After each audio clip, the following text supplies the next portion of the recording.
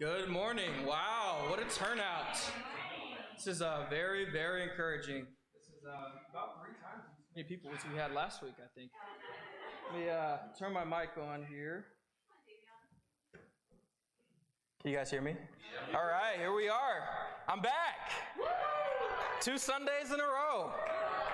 You guys are stuck with me. So, no, Janice is still in quarantine, but he will be back next week, assuming everything goes well. Otherwise, Nate will probably be up here preaching. So, we'll see what happens. But no, I'm excited to be back up here this morning, guys. Excited to see everyone this morning. I do have several announcements that I need to go through. So we're going to take care of some business stuff, and then we'll get into the Word. Amen. So the first thing is the registration for the Stronger Conference is now open at stronger2020.live. It's going to be an all-day conference on Saturday, October the 24th, and it'll be our time zone. It'll be 9 a.m. to 6:30 p.m. So it's going to be lots of classes. There's going to be a general session. There's going to be breakout classes. So if that's something that interests you or something that you want to be a part of, go to stronger2020.live to register. And I think the registration prices and everything is on the website, so you can find that there. And they also have early bird registration. So feel free to check that out. I think we'll also have a video at the end of service with some more information on that. So that's that. Like Jacob mentioned, next Sunday, October 11th, will be our special missions contribution.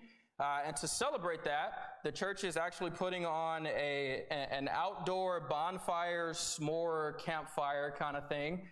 So it's going to be a fun time for us to get together, to hang out, have some fun, eat some s'mores. I don't really care for s'mores, but I love the fellowship, and I love fire, so I will be there. But it's actually going to be split up over 2 evenings, so Saturday evening and Sunday evening. We're going to have to split the group up to stay safe and to abide by the law. So we'll have on Saturday evening, it'll be the Abelios, Jobs, and Newbies family groups. That will be there at 6 p.m. out there in the back. And then on Sunday, if you're in the Herbals or Eppingers group, you'll be out there at 6 p.m. So should be a good time. We wish we could all be together, but just isn't going to work out that way, unfortunately. But hopefully soon we can all be back together. On top of that, we have some people visiting in town. The Rissmans are in town. It's always good to see them. They are near and dear to my wife and I's hearts. They've invested in us and prayed for us and supported us from our time in campus ministry and even to our transition into youth and family. So we love them. We love their kids. And, Jacob's dating now, so I'm sure they're excited to be here and celebrate that. And Katrina's here, so that's awesome. Louis' bride-to-be is here, and they're going to be getting married soon. So it's, so anyway, we're excited for that and praying for you guys. Katrina, welcome to the family. Welcome to Columbia. We're glad to have you here. And I now have a photo that I want to show. So you guys probably know what this is, yeah? That's a baby in the womb. Whose baby is the question?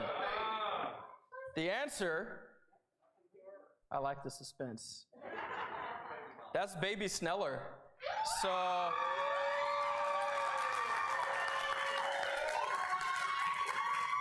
yeah.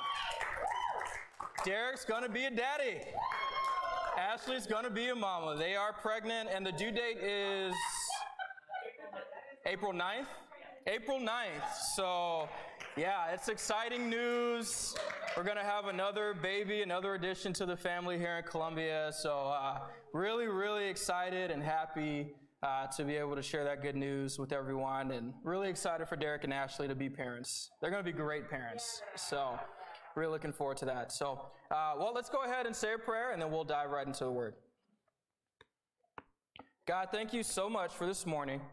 Thank you for this time to come together. God, thank you for the opportunity to meet together. God, even though we can't all be together and we can't all worship together right now, I'm grateful that we can still have some type of reflection of normalcy with being able to have people at the building. God, I just pray that we can give you our whole hearts this morning. I pray that your word moves our hearts. I pray that you inspire us, Father, with your word. I pray that you convict us. I pray that you help us to draw nearer to you. And just so grateful for you. We're grateful for your love, and grateful for this opportunity to meet together and to worship together as a family. It's in your son's name I pray all these things. Amen. Amen. So you guys can turn over in your Bibles to Luke chapter 17, and we'll be looking at verses 11 through 19. And you know, I've been praying. I was praying this last week, just asking for the Spirit to move in my heart, and you know what He wanted me to preach on, and gratitude came up. And so we're gonna talk about gratitude this morning. And one of the things I've been noticing in my own character is I'm selfish by nature anyway, but this pandemic has really exposed my lack of gratitude. By default, I am a complainer. I guess I could say I'm somewhat pessimistic. I tend to see more of the negative side of things rather than the positive side of things. And even if everything's going well, I can be like, oh man, something's gonna go wrong, or like, oh, like this one little issue becomes this whole big deal, and it makes it really hard for me to be grateful. And so when you put, you know, a pandemic in combination with that, it's just like, I feel like I'm complaining all the time.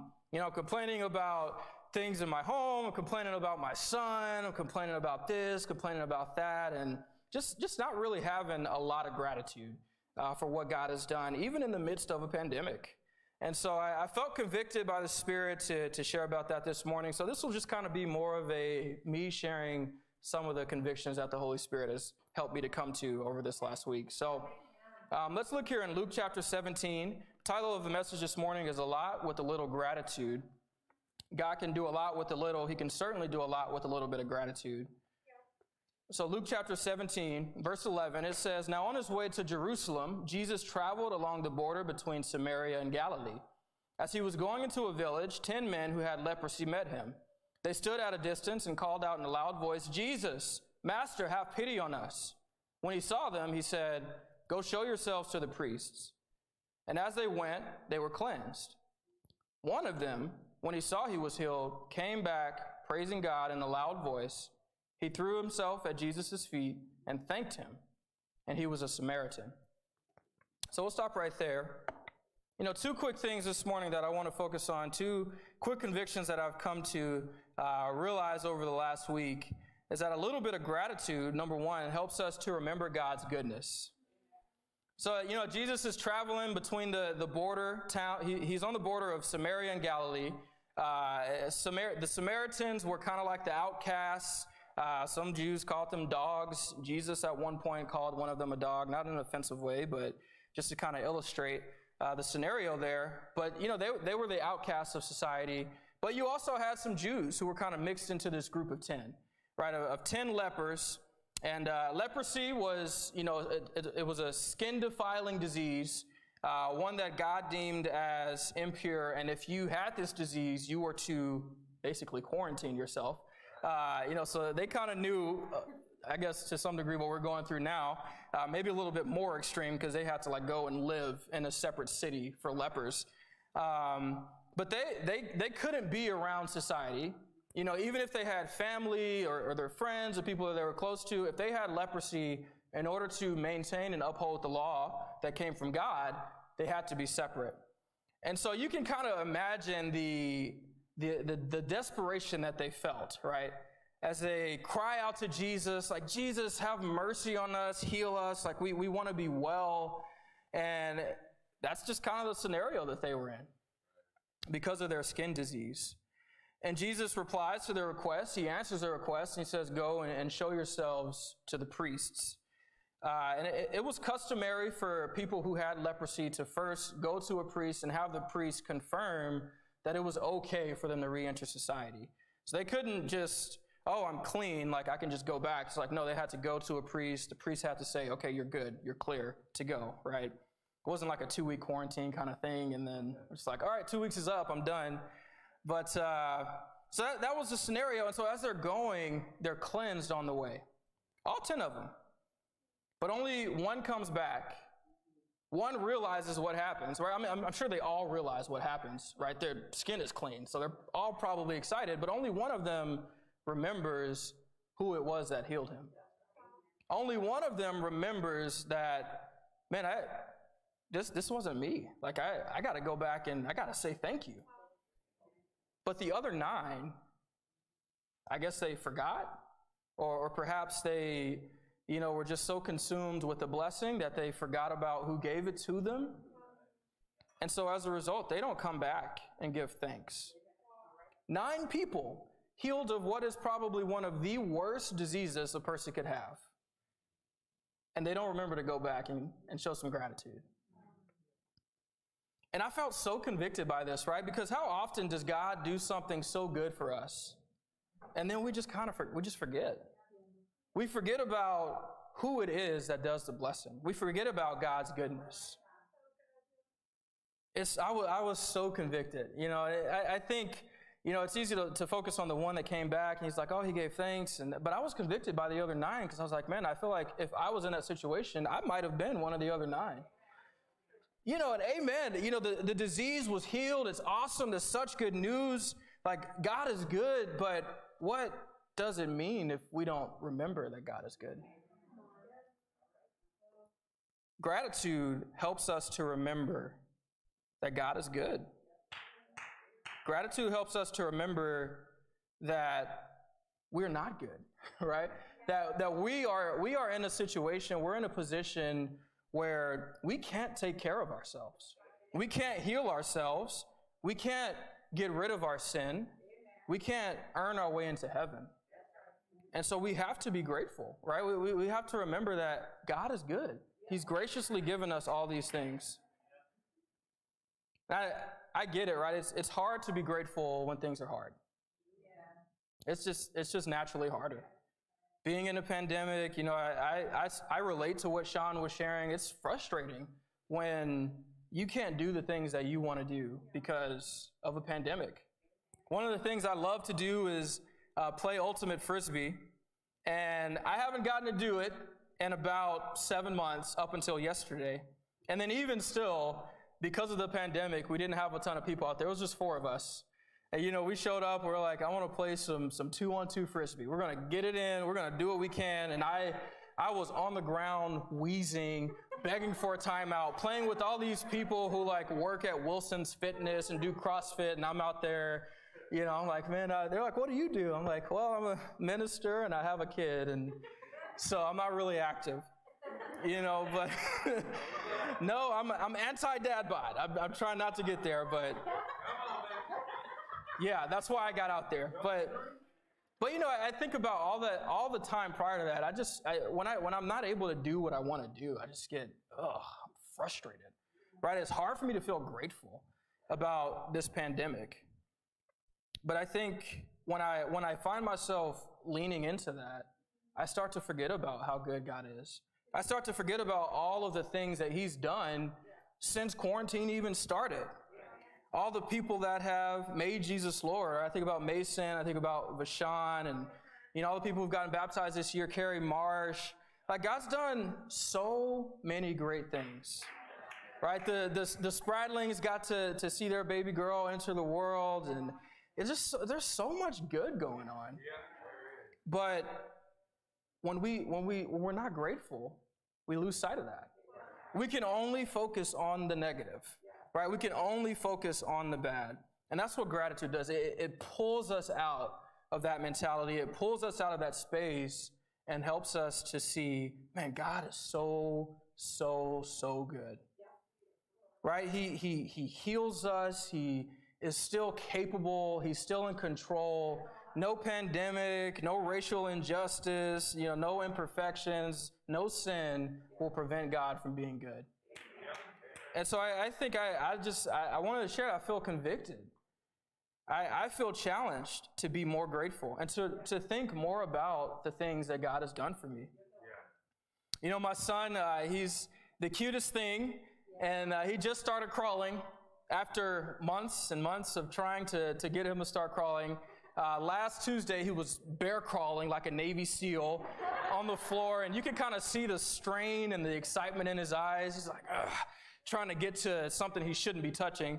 And then 2 days later, he's on his hands and knees crawling.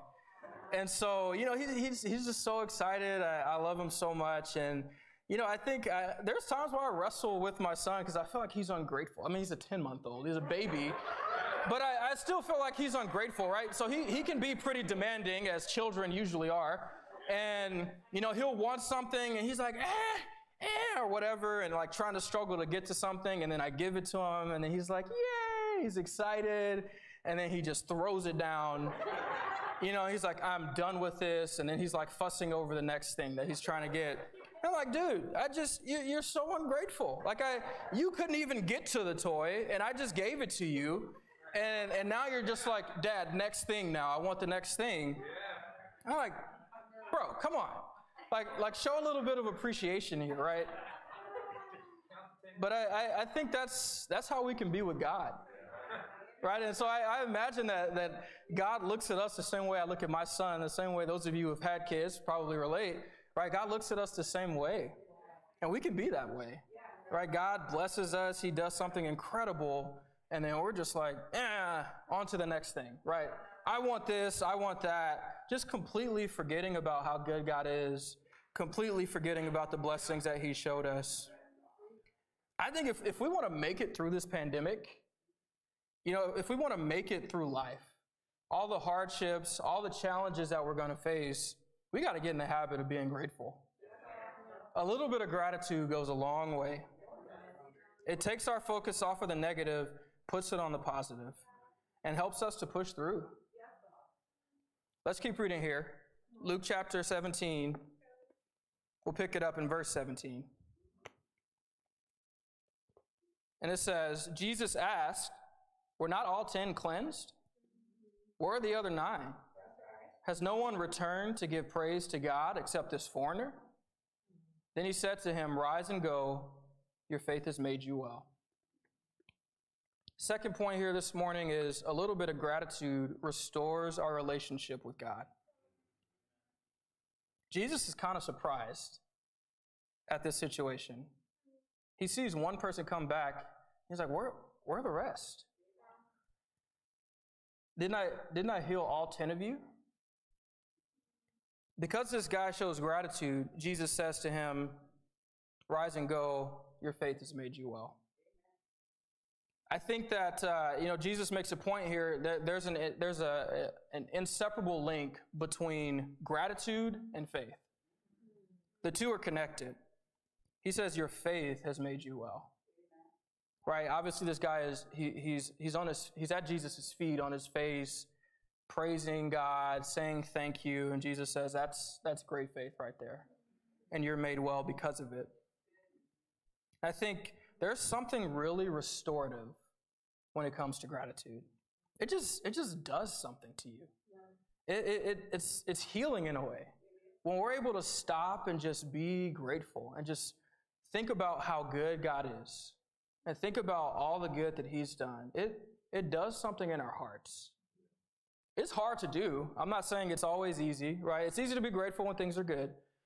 Sometimes even then, it's hard to be grateful. But there's something healing and restorative about gratitude. And this guy that's at Jesus' feet, praising God, he gets somewhat of an extra healing, right? He gets healed of his outer disease of leprosy, but Jesus says, bro, your faith has made you well. You've been made well. And what I take that to mean after reading commentaries and studying this out is I think this guy was made well with God. It's like you're not just healed of this affliction. You're in a good place with God right now because of your faith, because of your gratitude. And that's something that the other 9 didn't get to experience, right? They get healed of this outwardly disease, but they're not made well with God. So what does it even matter? Gratitude helps to restore our relationship with God, right? It first helps us to remember that God is good. But when we're going through situations and stuff is hard and we stop and we look at the positive side of things, right? We try our hardest, and sometimes it's hard. I'm not saying that it's wrong to struggle. I'm not saying that it's wrong to have hardships. That's life. We will go through hard times. We will experience challenges, and sometimes it's a struggle to be grateful. And that's okay. I don't think God expects us to just happily be grateful all the time, but I do think that he would love to see us fight to be grateful. And when we do that, it helps us to get to this place with God where we recognize that he is good. We recognize that he's the one in control. And we recognize that it's okay for us to put our faith in him. It's okay for us to trust him, and that even though everything else around me is falling apart, crashing and burning, God does not change. And that I can still be grateful for him. I can still maintain my relationship with him. I think personally, when I lack gratitude for who God is and what he's done, it makes it so much harder for me to want to invest in my relationship with him. When I take my focus off of the things that he's done, reading my Bible becomes a chore. Prayer becomes another checklist thing. Because there's no gratitude in my heart. It's just like, I do this because I'm supposed to do it.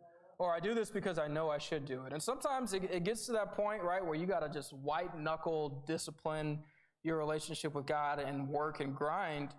But gratitude helps it to feel less like a chore and more like a joy. And that restores your relationship with God. I'm sure we'll all go through hard patches, if you haven't already, in your faith, in your relationship with God, where you start to question things, right? You start to feel a little bit distant, or you start to feel a little bit alienated or estranged from God. That's normal. But gratitude is what helps us to get back to that place. Gratitude is what helps us to get back to that spot of healthiness in our relationship with God. It makes us well in the same way that it made the Samaritan man well. You know, I think about my relationship with my parents. I grew up in Texas, grew up with very, very authoritarian parents. You know, Mindy and Rob did a great job teaching a parenting class last Wednesday. And so, you know, they were going over what it means to be an aggressive parent. And my parents were aggressive. And I feel like I feel like that kind of passed its way down to me. You know, obviously my parents aren't perfect, but there's just so many times where my dad just longed for a little bit of gratitude. You know, my dad was authoritarian. It's like my way or the highway. But my dad, every now and again, I would catch a glimpse of his heart. You know, I would get to see his softer side, but it was very rare. I could probably count on one hand how many times I saw his soft side. And I've never seen the man cry. But, you know, I remember those times where, you know, he would make a comment or say something, and I was like, oh, my dad really feels hurt by my lack of gratitude. He feels discouraged. And my dad worked hard. You know, he did a lot to provide for me and my siblings and my mom. And there were just times where we were ungrateful. And I do think that hurt my relationship with my dad at certain times. You know, I think it caused me to not really know his heart. It caused me to have a hard time seeing the good that he was doing and appreciating it, and it caused me to have a hard time to feel close to him. And so now, whenever I see my dad, I try to make it a point. I was like, okay, you know, I'm gonna tell my dad I'm grateful for him. Like, you know, tell my dad that I love him. And you know, my dad actually rarely said I love you growing up, but he says it a lot more now. I don't know if it's because of his old age or whatever, but I try to make it a point to express gratitude and love to my dad, and it's helped our relationship. We never had this like rocky, hard relationship, but I never really felt close to my dad. And I think now, as I'm getting older, I really do feel like that closeness is developing. And I think me expressing gratitude for all that he's done, and to my mom as well, helps to kind of bridge that gap, and it helps us to feel closer together. It's the same way with God. A lack of gratitude separates. Right? It just causes that separation. It causes just distance between us and between God. And so I think we have to really fight to be grateful. And we fight to be grateful so we can remember how good God is. But we fight to be grateful so that we can also have a close relationship with God. I don't think you can have a close relationship with God if we're ungrateful. It's not possible. Right? What brought us to God in the first place? Is it not gratitude for the fact that Jesus died for us? Right? Is it not gratitude for the fact that God gave up everything for us? Right? I study the Bible with a lot of people, and if I were to study with somebody and we do the cross study and they're just like, oh, whatever. Like, okay, but baptize me anyway. I'm like, what? Are you serious right now? Like, no, like the gratitude for the sacrifice that was made for us. That's what should initially bring us to God anyway. Gratitude for what Jesus did. And it doesn't stop there. Right? We have to still fight to be grateful every single day in the midst of everything that's going on so that we can have a well relationship with God. In 1 Thessalonians 5, I want to close with this verse. Paul says, rejoice always, pray continually, give thanks in all circumstances. For this is God's will for you in Jesus Christ. And I love this passage, and I love that last line there. It's God's will for us to be grateful. I don't look at this as it's God's will for us to be grateful, so therefore we better do it, not like a command. I see it more as it's God's will for us to be grateful in all circumstances so we can do it. Because it's hard. It's hard to be grateful in all circumstances. I think about what some of the early Christians were going through, the persecution they faced, the hardship they faced. And I think what Paul is saying here is like, hey, this is God's will, so you're capable of being grateful. It's something that you can do. And I think we warm God's heart when we're grateful in the good times, but especially when we're grateful in the bad times. When we're grateful in the hard times. A little bit of gratitude goes a long way. What is the deepest root of your joy? Is it what God gives to you, or is it what God is to you? That's John Piper. Convicting question, and it's a question I want to leave you guys with this morning. What makes you more joyful? What God gives to you, or what God is to you? I pray that, as we continue to push on through this pandemic, as we continue to mosey on through life, figuring things out with God, that we can make Him our joy, and that our gratitude can be in Him, and that we can be grateful in any and every circumstance. So let's be grateful. Let's have a little bit of gratitude. Let's remember how good God is, and let's have that restored relationship with God. Amen? Amen. Love you guys.